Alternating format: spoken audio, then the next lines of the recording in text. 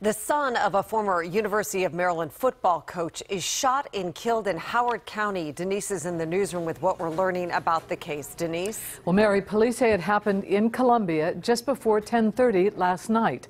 They were called on the 5500 block of Harper's Farm Road for a report of a man with a bullet wound. And that's where they say 25-year-old Miko Anthony Loxley was found. He was taken to shock trauma and died overnight. Loxley is the son of Mike Loxley, who was the offensive coordinator and interim head coach at the University of Maryland. He is now an assistant coach at the University of Alabama. Earlier today, head coach Nick Saban spoke about the tragedy.